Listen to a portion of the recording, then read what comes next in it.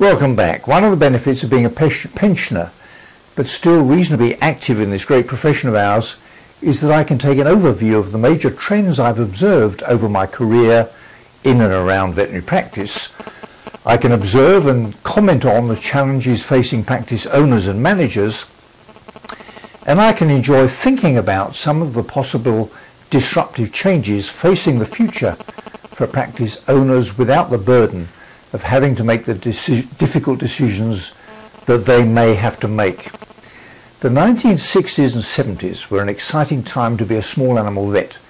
Practice in the UK followed the trends in North America, with the development of some wonderful veterinary hospitals offering a comprehensive range of consulting, diagnostic, medical, surgical and inpatient facilities.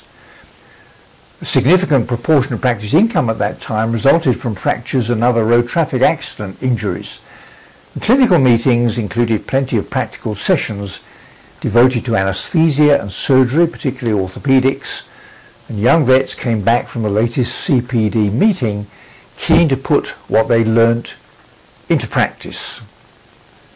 Referral practices were few and far between, and I can recall on many occasions phoning the Royal Veterinary College in London seeking some advice and being offered a possible appointment for a client maybe in a few weeks' time when the appropriate specialist might be available. The result was that first opinion practices dealt with most cases in-house. Professional fees were modest, pet insurance was just a glimmer in the eye of Patsy Bloom, and plenty of young vets who were mostly male were anxiously looking to invest in a partnership in the right practice. It all sounds idyllic, but believe me, things were far from perfect and change was inevitable. Since then, professional standards have improved beyond all recognition. Referral services are available for almost every clinical condition you can think of, and the acquisition of independent practices by corporate investors has generated plenty of opportunities for vets and nurses looking for a 9-to-5 or part-time career in the corporate world. On the other hand, the future for the owners of veterinary practices who want to remain independent doesn't look so rosy. It's certainly true that more effective business management can improve the profitability of almost any practice by better resource management.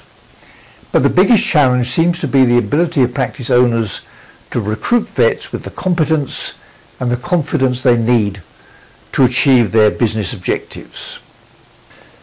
Last week, an article by Adrian Nelson Pratt, published in the Veterinary Record, reported the experience of a practice director receiving applicants looking for a job in practice, but one in which they specified exactly what they are or what they're not prepared to do.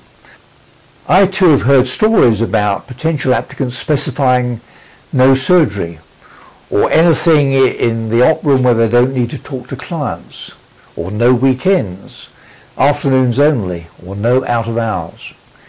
Makes me wonder sometimes what they're taught about a career in general practice during their 5 years at vet school.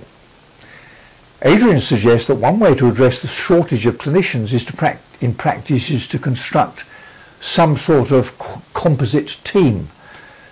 That sounds a bit of a management nightmare to me, and in desperation I might be tempted to stop employing vets altogether and convert the practice into a facility in which self-employed vets could simply rent consulting, diagnostic, surgical or inpatient facilities from me at an appropriate hourly or daily charge.